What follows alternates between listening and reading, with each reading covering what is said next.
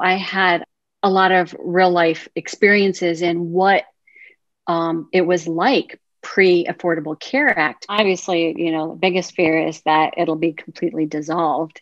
If that were to happen, then access becomes a huge issue for women for reproductive health needs. It's the women who don't have the means that are going to end up not being able to access family planning methods and health screening for cervical cancer, for breast cancer. And that's my biggest concern, is that it will go back to what it was like in 2008. So it's not been perfect, but we do know a lot more women have health insurance now than they did, and that it will go back to that, and that the disparities will just continue to grow.